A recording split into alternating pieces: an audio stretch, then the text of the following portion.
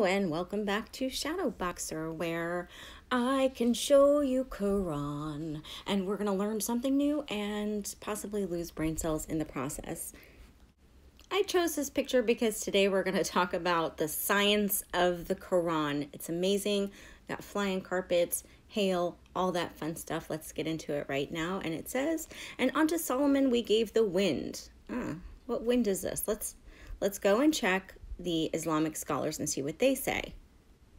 So this wind was to carry Solomon's or Suleiman's flying carpet. Now, I know you guys are excited. You thought we were going to talk about how the sun sets in a spring of muddy water, but not today. We're going to talk about where hail comes from. Obviously, just don't even look at this diagram whatsoever. It makes no sense. Hail is obviously sent down from the mountains in heaven from Allah.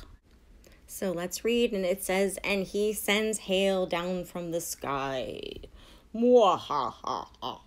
But just to make sure, we're going to go into the Tafsir and see what the explanation is. And again, this is Ibn Abbas, the cousin of Muhammad, and he says that Allah sends down hail from skies, from the mountains in heaven.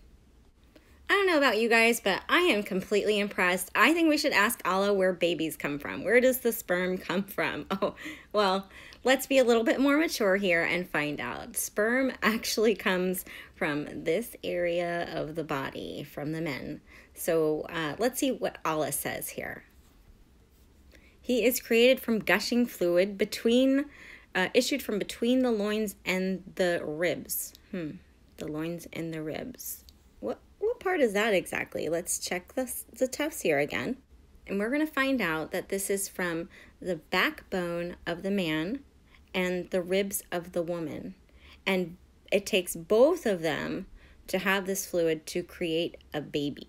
Okay, so that means that women have sperm, men have sperm, and it takes both of them to create a baby.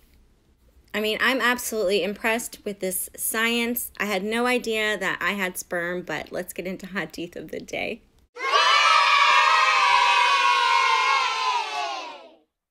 Okay, here we're going to find out that when the drop of sperm or semen, which doesn't even make sense, but let's just keep going, remains in the womb for 40 or 50 days or 40 nights. Okay, newsflash, Muhammad, sperm dies after about 5 days, and semen has absolutely no role whatsoever in hitting the egg of the woman and creating a baby.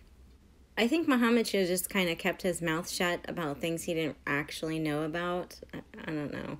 All right, guys, I think that's it for today. Again, all the links will be in the description. I left my Patreon, and I also left a link to my Discord if you want to join me in chat. I guess that's it. God bless everyone.